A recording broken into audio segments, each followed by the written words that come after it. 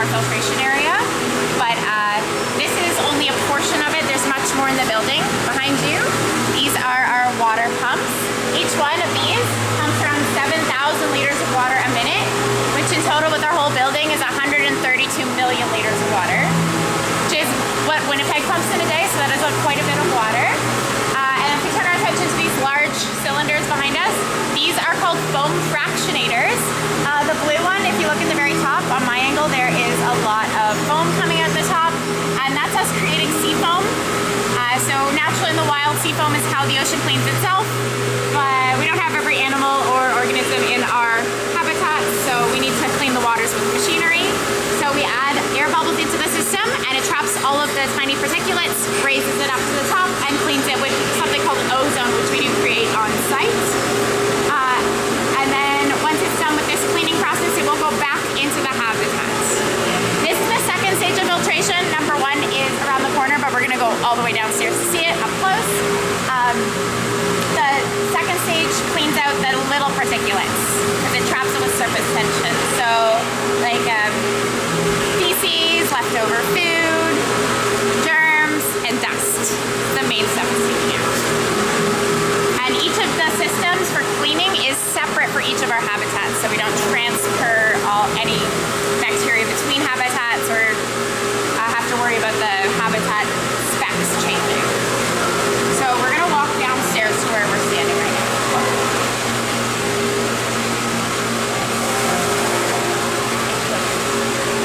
There's where the foaming is happening at the top. So this is a water bottle sculpture, but 12,000 bottles in it. And it was created for our facility as an art piece. It actually started as a Pride event art piece, and then we claimed it afterward. The original piece you walked through, but now it's hung above our guests. And it's supposed to represent the amount of water bottles people discard every 4 minutes in Ontario, which is scary. And then the canoe is in this sculpture to represent that if we don't do anything about our use of single-use plastics, then we will be canoeing through a lake or a sea of plastic in the future. Yeah. And all of that was collected during one shoreline cleanup of Lake Ontario. Wow. Yeah. That's bad. Yeah. So we're gonna go below.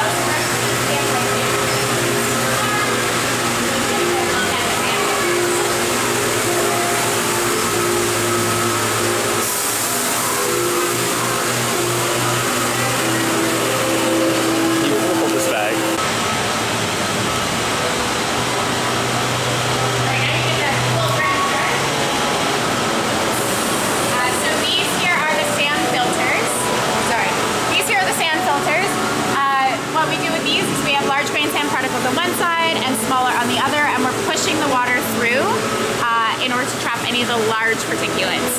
Mostly that is leftover food, larger feces, and anything people throw in because they're not very nice all the time. So a lot of food, and then Kleenex is another big one. But once a week it gets too clogged to work, so we push the water through the opposite direction to unclog them. Once the sand filters are done with their filtration, the water will move up into the foam fractionators and then move back into the habitat, saving 98% of the water we use for our animals. The 2% lost is mostly due to evaporation. And then the little bit that we take out from the filters when we clean them. We do save a lot with our animals, not so much with our people. So there's washrooms, there's a cafe, there's showers. That is where we end up wasting our water. But that's just, you know, being human. So there are other things that end up in the water that the filters won't catch because they're just too heavy. Most of that's money or sunglasses, cell phones, hats, keys. And if those go in the water, we do have to get them out so the animals don't eat them, and we call it pirate booty. The divers go diving for it. And electronics do not survive their trip to the bottom. So I have to take it here, so I'll move that way in a moment.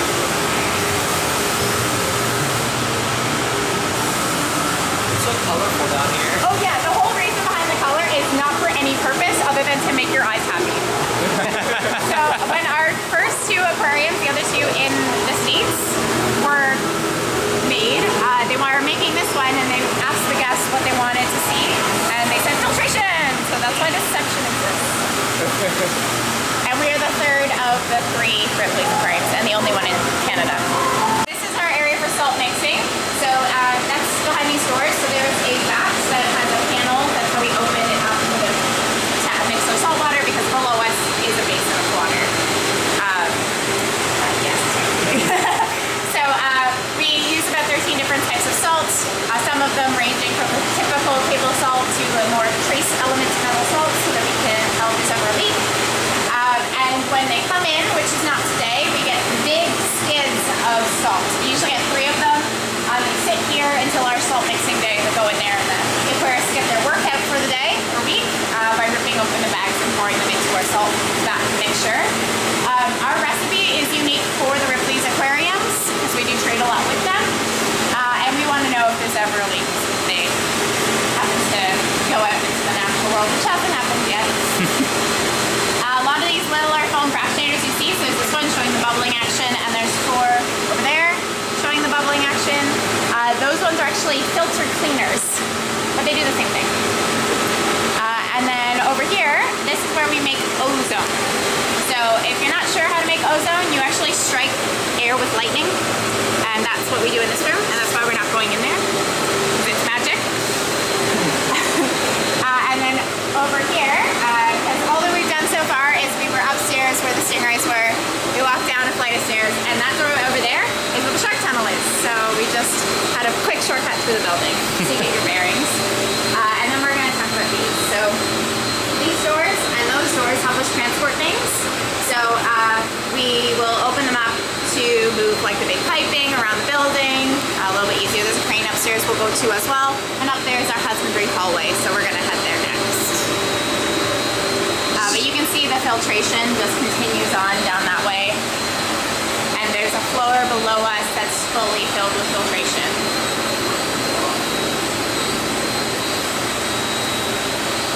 And then you were talking about the colors of the pipes. I'm trying to find a good example. I think it's over there.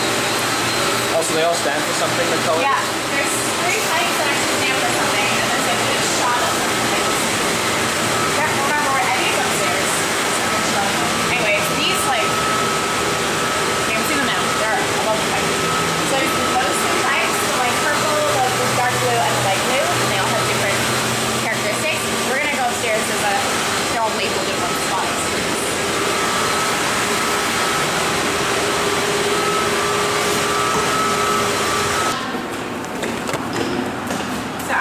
For you, where do you think our water comes from? I want to say Lake Ontario. Okay. The other guesses are City of Toronto and the ocean. So, what do you guys think? I don't think it's the city of Toronto. It can't be the ocean. Really? Yeah. So water comes from the City of Toronto. Lake water is kind of polluted, so it's hard for us to get already cleaned. So we take the stuff from the city, and then we take out the stuff put in for people, which is ammonia, fluoride, and chlorine, and then we add salt. That's how we make our water. So here is the loading bay for our animals, and everything else that comes in here is big. So this one is more for our animals. That's why there's a crane. The crane is behind a wall. We'll get there. And our animals that come here, they come. Well, it depends on the size of the animal. The littler ones, like a jellyfish, just come like a pet from a store in a box, in a bag. Very simple. But a larger animal like a shark or a grouper comes in a special truck actually made for this building that can transport large animals. So they have four wells. One of them is just for water cycling, and the other 3 can transport the animals. And there's always somebody on that ship, on the truck, that actually knows what they're doing. They can actually get the animals here in a good way. They do most often go through our holding facility first, which is in Buffalo. So they do have to cross the border to get here. So because they do have to cross the border, they have to get all their specs right. And if they don't, like there's a snowstorm, which has happened many times, then we delay us getting our animals till the next time they get all their checks out. And we're gonna go behind this door, but we have to go around to get there. They're all labeled. We were in a spot that wasn't good. So it's air, which is oxygen, salt water, and fresh water. And it's through the whole building. So if we ever need anything from any of these pipes, we can just put a bucket underneath and get what we want. Go ahead. Okay. Alright, go this way. The big difference between our salt water and our fresh water is the addition of salt, and for the that's good. Good job. And for the brackish water, which is halfway in between, we do we just add more water, make it less salty. So here are the doors we were standing on before, or below. Sorry. There's the crane we're talking about. So that crane is used most often to lift salt downstairs, but it's also used to support the weight of any of our animals moving to that area over there. When we do transport animals within the building, we can't put their whole body in a tank because sometimes they're just too big for the vessels we have. So we stick the breathing end of the animal in there and then quickly move it to where it has to go. The water inside the bucket will be the same that they were in, so we're not stressing the animals out. This is our animal food freezer. Do you want me to open the door? It's chilly. Why not? Okay. Can't go in. You're looking. Like you can pull through cameras in. Yeah, watch out. Just don't step it. Yeah, you should have done that. Still wearing a jacket. Very interesting smell. Yeah. So this is our animal food freezer. For the most part, in there it's like squid and shrimp and clam and fish. Lots of fish. All that's in boxes. We get a shipment of food once a week, and it will go pretty much all fully straight in the freezer. And then to make sure the food is good for the animals, we actually note what the temperature is in the freezer in case it stops working and we can serve it, which doesn't really happen. This is on a backup generator, so if the power does go out in the city, this will stay on. Fun fact, the cafe freezers go off. But this one will stay on. Because it's essential life system support. We have 800 pounds of food coming in every week. A lot, and about 65% of that goes into the shark habitat. Okay, so my question for you is, can you eat the food in there? Yes. I hope so. Yes, you can eat the food in there. Yes, that's right. Is it? Okay, I was like, isn't it raw?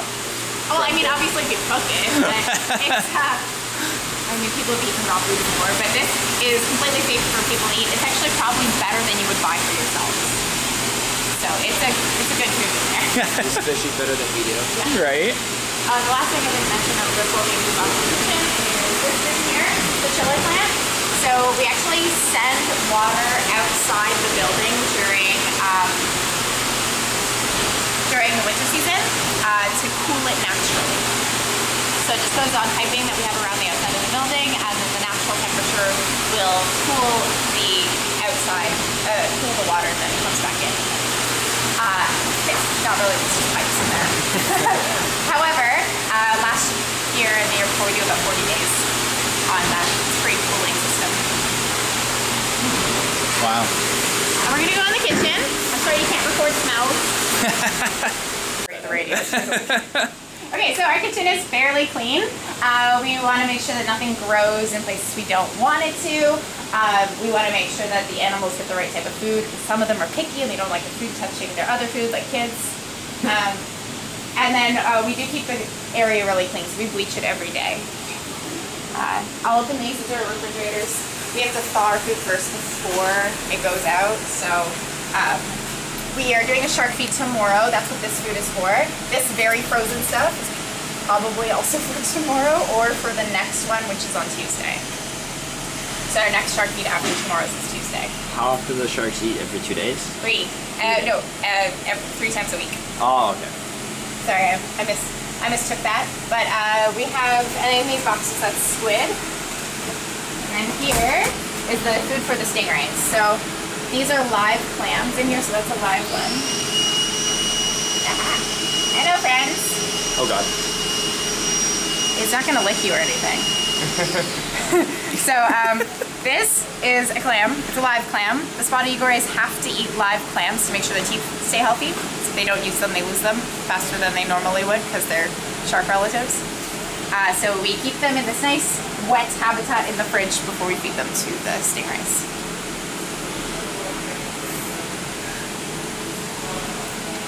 And then here's the stingray food. So we got food for dive shows, which will be in these buckets, and then food for the top is in these sort of buckets. So they got some shrimp, that's the pink stuff. The orangish color is clam that's not in the shell, which we get in boxes. And then we have these little fish which are called piglet, and the stingrays don't really like them. It's good. All good. Battery change. Battery change? Oh my gosh. Ooh, look, there's a lot of lettuce. Where's the batteries? Chewy. Chewy is the name of one of our turtles. Oh. Yes. You feed the different turtles different. That's Spot. They're on different diets right now because one of them is sick. Oh. Yes, so we also have algae. So if you want to smell something great, we can open this and you can smell it. You should smell it. I have a feeling it doesn't smell very good. Oh, you can't open it with that on. You have to unscrew it. Let's get the camera going.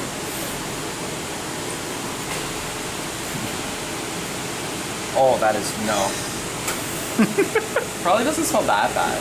No, it doesn't. It's just like It's algae is a not very something- potent smell. That's it. And then we have a lot of stuff you probably recognize, like this stuff. We got some lettuce. You can put your camera right in here if you want. Lettuce, and we have lots of other goodies that everybody knows about. Those are Brussels sprouts, which I love. So they don't eat that in their natural habitat. So we feed them this here because it's easier to get good things that grow here in Ontario. In nature, they would not eat that sort of stuff. Our animals don't get vitamin D because they live indoors, so we do have to crush vitamin D into their food or put tablets in. And it is the same stuff you probably have inside your house. So this is our lagoon feeding board. I don't like to call it dangerous lagoon because the sharks in there are they're not dangerous, and a lot of people think they are, so I want to just get rid of that. That's why it's in quotations. That's why it's in quotations. Sharks look scary, and I understand why people are afraid of them, but they really like to eat fish. We shouldn't condemn them for just wanting to eat fish. So today's Saturday, which is very unexciting in the food realm because they're fasting today. But tomorrow is very exciting. Let's look at that. Tomorrow Sunday, we have mahi, which is also called dolphin fish, mackerel, and herring.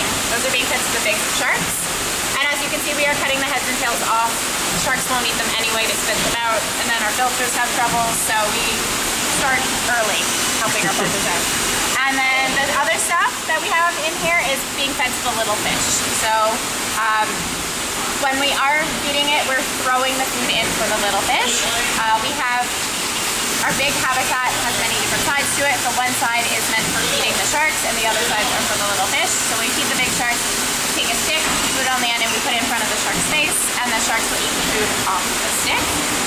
And the little fish, we throw the food in for them on the sides. So they get a good variety of food. And they're also out of the way of an eating shark, because, you know, that could happen, where they could get eaten by just being in the wrong place at the wrong time. Sorry about the girls. This is how we tell our sharks apart. They all have different spots on them that are, in my opinion, hard to tell them apart, but other people find it easy. The easiest thing you can do is tell a shark apart by their gender. Did you guys figure that out? No? No. Okay, so if you look at the pelvic fins, which are the ones over here, here's their hips. On female sharks, they look like this, kind of standard, and on male sharks, they look like this. So it makes it really easy to tell them apart. Sharks, stingrays, and sawfish all have the same identifier. So next time you go to an aquarium, you can easily tell them apart.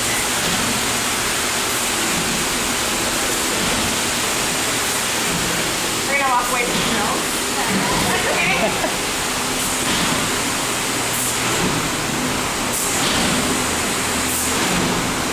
So this is, I'll go over the sound first. So the sound you hear is the kelp forest waves moving back and forth. It's called the surge pump, and it's just moving water out and in, over and over again. So the animals feel a tide motion. The kelp forest is the tallest habitat we have here. It's about the size of a little vest flipped on its end. It's 22 or 24 feet. And the acrylic is about this thick for that habitat. Did you guys see the kelp for us today? Yeah. What do you think? Kelp real or not real? Real. No. Really? It's fake. Ha, we tricked you. So the kelp is actually fake because it grows really fast. It grows about 2 feet a day. So we would rather not have to do that much maintenance. So we don't have the real stuff in there. Usually habitat, like aquariums that are more coastal will have the real stuff because they get water from the ocean, bring it in to help it survive, because kelp lives in a naturally high nutrient area, which living in inland Ontario, we really don't have. Behind you, these are a wall of nets. Don't touch these, they're weak. So these here, the large rectangle and the sling are used for bigger sharks. And most often we're not taking our animals out. They really don't like being handled. They live underwater. They're not mammals. So we will usually leave them alone. If we notice something really that we need to deal with, that's when we'll take them out. So we can get them to swim in a certain area, and then we can take them out so we can look at them. Our vet does come once a week on Wednesdays, so we get a good chance to get our animals taken care of. But these littler nets we use all the time for the littler fish because sometimes we have to get a little bit more into them. But the stingrays are caught all the time. So the cow-nose rays and the southern stingrays we trap a lot in order to trim their barbs down. So our stingrays don't have their barbs removed. They're still attached to their bodies. They're just short, kind of like fingernails. I have really short ones, but my long was like a scratch. It's the same thing for our stingrays. If they have longer nails, then they could really damage another animal. Oh, or, you know, a diver, which we would not want to happen. The trimming also gives us a chance to give them a checkup. So we bring them up to the surface and then we can weigh them. We can do a body check. And for some of them, we can give them an ultrasound. And then we can tell if they're pregnant or not. Because our cow-nose rays have babies. And you probably saw a few of the babies out there right now. There's 6 of them right now. We're going to head more this way.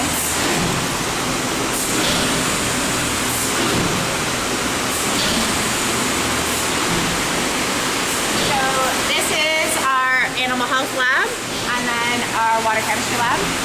Until recently they were mislabeled. So we don't do all of our procedures in there. It's a lot of the smaller animal procedures, but bigger animal procedures will happen on that part that's covered with the black tray. You can go right up to it if you want. It's called a wet table, and that's why we can do surgeries out of water and still have the animals survive and be okay. We don't use it all that often. Our animals do survive quite well.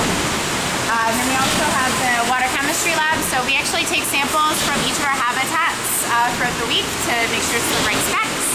However, some of the habitats, like the touch tanks, we get information from every day because people put their hands in the water and you can never guarantee their hands are clean because children don't really wash their hands. No. So my can't sound the same because I'm from here and apparently that's what we do. So this is Rainbow Reef. Rainbow Reef is our larger coral habitat. Now take a good look at the coral. Do you think it's real or not real? After last time, I think it's not real. You learned. So this is not real coral. Coral grows about 2 centimeters a year, and that's why we don't have the real stuff here, except for one habitat, which is much smaller coral, and it happens to be on display. You probably walked past it earlier. It's called living coral. We also have coral cracks, which are tiny little corals that have broken off and are growing as a new animal. So here, these are all fake. It's made with non-toxic rubber and paint with a cement base, and it was designed by an artist, and that's why it looks unique. And it is about the same price as real coral because it is one of a kind. Because it is not real, it doesn't self-clean, so we have to go in there and scrub it every day. Yeah, it's a lot of surfaces, so the habitat's never truly fully clean. It's also never truly fully dirty. There are the most amount of fish in here than any of our other habitats, or at least different types of fish. So there's 100 different fish, different types of fish in here, so different species, and around 1,000 different fish, so individuals in this habitat. So there are a lot. If you want me to talk about any, I would gladly tell you more, but there's so many in here I can't do it all. Some of my favorites, you can see from the top. One of them I can't see right now, but the ones with their silver with the black and white tails, those are called flagtails, and the only part of their body you can really see is the tail portion. The rest actually reflects sunlight in their natural habitats. They can just blend in as a shimmer in the water. So this large green coral down here, if it was a real coral, would be about 500 years old. Wow. So that's another main reason why we don't have the real stuff here. And any aquarium shouldn't have this large of real coral because it would not be sustainable. You can have little habitats with it, but larger ones, it pretty much means you've got it from the wild, and taking coral to the wild is illegal and not a good idea. Normal coral would provide shelter, food, and oxygen for the habitat. However, our coral is just a shelter. We pump oxygen in and we feed our animals. And if you hold your cameras up really high, you can see that habitat. There are parts of it. Did you guys crawl through our habitat? That's that. Every so often they swim really close to the surface. So there's a whole bunch of reef sharks in there. They are really friendly. Well, I mean towards the diver, the aquarium takes care of them. And we're gonna head out and see if we can meet Violet or Theo, but I don't know if they're going to be here. So, I don't know who's there in there. We're in the process of switching them over. She's actually here. First. So we have an octopus in the back. And I don't believe that she's large enough, too small enough to fit in there anymore. She grew. So she thinks she's in here, but honestly I can't tell and I can't see her. But normally, shells at the bottom is a good indicator that they're in here.